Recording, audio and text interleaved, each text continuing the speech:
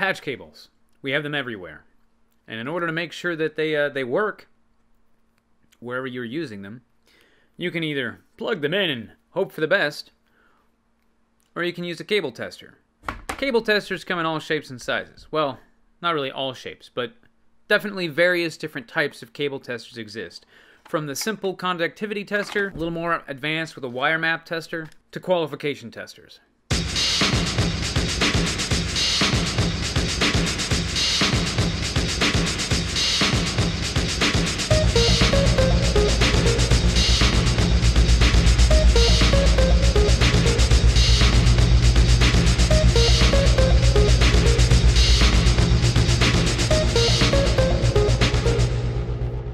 When you're testing out cables, there's a few very simple details that you need to understand.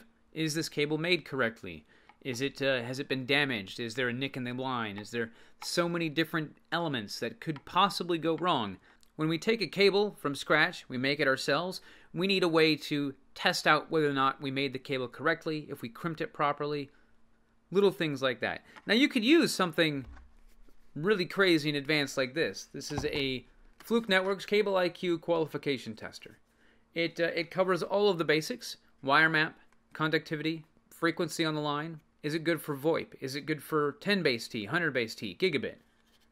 It's not exactly the most new or advanced cable qualification tester, but it does keep a record of everything that you've done. So as you're testing 100 cables, you keep a record of it, and you can make a printout and say, all 100 of these lines are correct and working. This is the kind of device you would use in an office environment or an advanced enterprise level where you're installing hundreds of cables or large quantity of cables. But you can also use it in your home. But these things are pretty pricey. They run about $1,200 for this device, or the entire kit that I have runs about $2,500. You can back up a little bit and go with something a little cheaper. These things you can pick up for somewhere between $10 and $30, depending on the quality, the age, and if you actually expect it to work properly. This one is very simple. It's got 2 ports on the top, and you push the button and it goes through every single line and tells you if it's connected to the other side. This is a cable tester that I made. It is less intelligent than all of these. The material cost is about $10. So in all reality, it's probably better to just buy one of these, but I like to get into the nitty-gritty and actually build some things. It looks really cool. I used a bunch of multicolored LEDs to justify making it look neat and very Christmassy in all reality. But it runs on a 9-volt battery. It operates inside of a surface mount single gang box with a faceplate. And then I've got a surface mount single port jack as my remote end. This is a really neat device for beginners to both get in, get some soldering work done, and just construct their own tester and say, hey, I made this thing. And it shows the relationship between the pairs and the wires and allows you to understand the limitations of something like this while looking at why these things are really great. It's a learning experience, as with everything. So I'm going to show you today how to make one of these. Items you'll need for this project: you're going to need a drill with about a 3/16 or a 5mm drill bit. A pair of snips are always good. A soldering iron and a 110 punch tool. Some cable strippers would be nice. And you're going to need some solder, of course. A crimp tool. All these items can be found in your local hardware store or on Amazon. And if you're already in the industry or looking to get into the industry, these are good tools to have. Because this right here, I've literally had this set for over 10 years. Same with this thing. Other items you'll need to build this device: you're going to need a low voltage surface mount single gang box and a Keystone faceplate for the Keystone jack RJ45. You can get this in Cat 5e and Cat 6. Cat 5e or Cat 6 surface mount single port box. I found this one I thought was really interesting because the jack comes inside of it. It's a single port, takes the cable on the back end, and it's perfect for what we're going to need in regard to the remote side of our cable tester.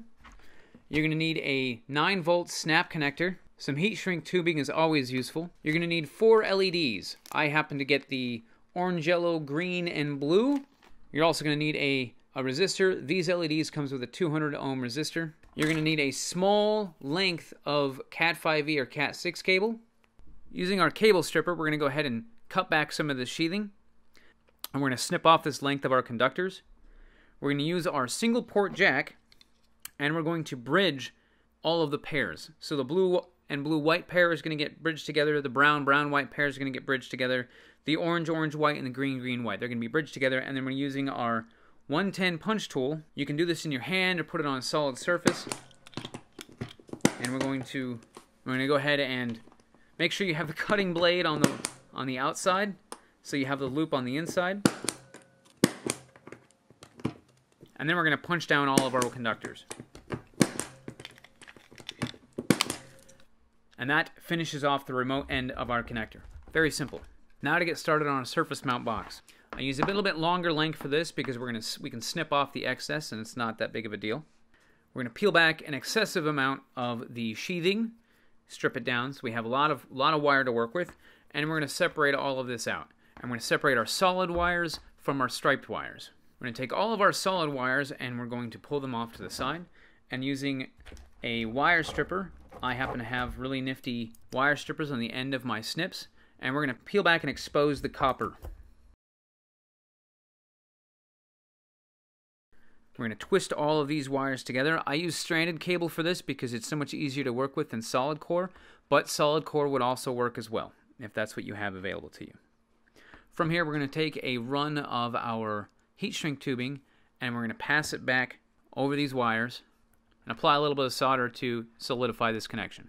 With the stripe wires, we're going to peel back the sheathing, and then we're going to solder the exposed copper to the resistor, and then the resistor to the anode side of the LED.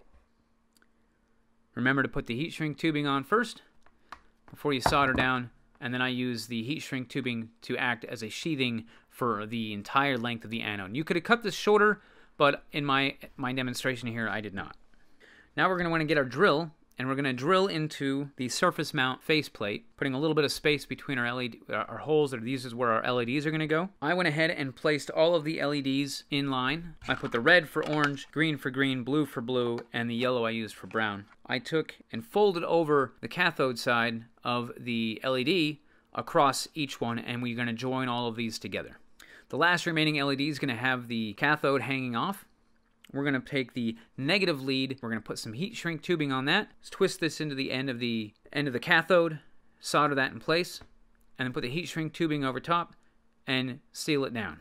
What I did here is I had all this excess of wire, and I pulled the remaining conductors down and moved the sheath gently, because if you put too much pressure you can damage the cables, but just move the sheath down to as close as possible to our heat shrink tubing. The remaining wires are now exposed, and we can put them as close as we need to into our keystone jack and use the 110 tool to punch down all of our conductors.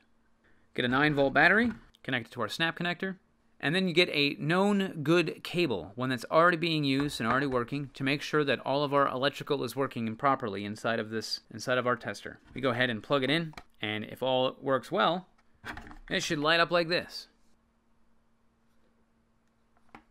Something's wrong with this one. Is it the cable? Of course it is. I intentionally made this one wrong. I've even gone ahead and snipped off the blue wire just to show what it looks like when the connection is wrong. But what I've also done, I swapped our orange wires in this connector, and I moved the green wire to where the brown wire is and the brown to the green. And I did this to show that even though these are all out of order, this tester reads them as correct. Or just reads that there's conductivity between the positive and the negative side of these LEDs. But if you can look at your cable and see that it's correct, and you're like, did I crimp that correctly? You can wiggle it around and say, oh look, the lights aren't going off, the cable's properly crimped. Where a tester like this will tell you everything you need to know. And as we can see here, that 1 and 2 are crossed, and 6 and 8 are crossed, and 4 is broken. If you like this video and want to see more things like this, you can like and subscribe, leave comments down below, and I'll see you next time.